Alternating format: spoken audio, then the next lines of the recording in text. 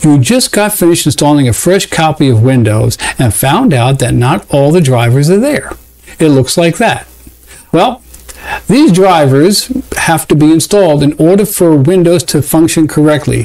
So whether you installed a fresh copy of Windows due to replacing the hard drive, or you got infected with viruses, your computer crashed, whatever the reason is, I'm going to show you how to install those drivers. So stay tuned and let's get started. So the first thing we want to do is to right-click our Start button. A menu appears. You go in to scroll up to Device Manager. Let that open up. I'm going to resize this a little bit because I'm going to open up another window. That other window is called Settings. So this time we're going to just regularly click the Start button and click on that gear called Settings. This is on Windows 10. Now, yours may look a little bit different than this one if you're on 11, but the same steps apply. I'm going to make this window bigger just in case yours looks like that. If it doesn't, well, you can make it look that way. You scroll down to the bottom, or you look down at the bottom. If your screen is bigger, I would suggest you resize this like I've been doing, and click Update and Security. Now, if you want, you can keep the window like this and just scroll down. Either way works. Click on Update and Security. Then come here at the top and click on Windows Update.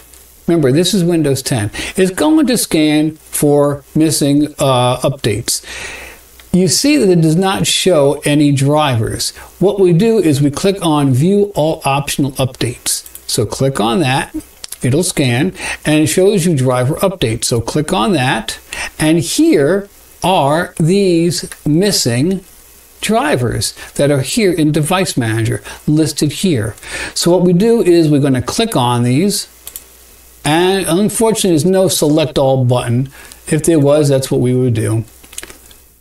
And we'll just click on these and make sure that we have them all checked. So just review it, make sure they're all there, then click Download and Install. Now Windows is scanning.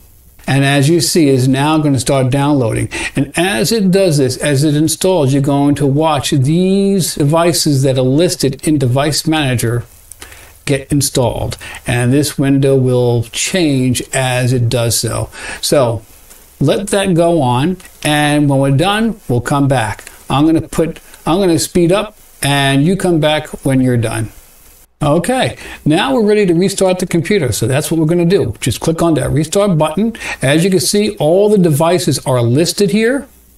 All right, so just go ahead and click restart now. We're in the boot process. We have our Windows 10 logo and we have our circular hourglass. So all this is good news. Okay, now we're at the please wait. So we're doing good here. Okay, we're almost there. Yeah, there's my name.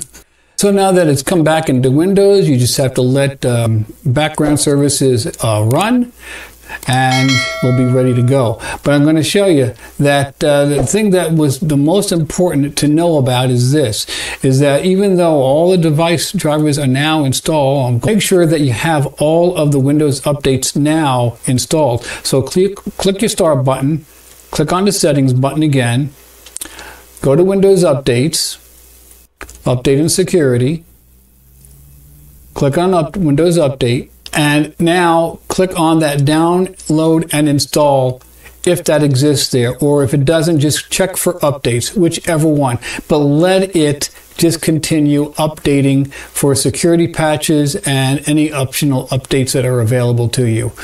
So that's how we install the device drivers for Windows 10. The same procedure applies to Windows 11. So my name is Paul. Subscribe to the channel, click like, leave a comment, and I'll see you again in the next video.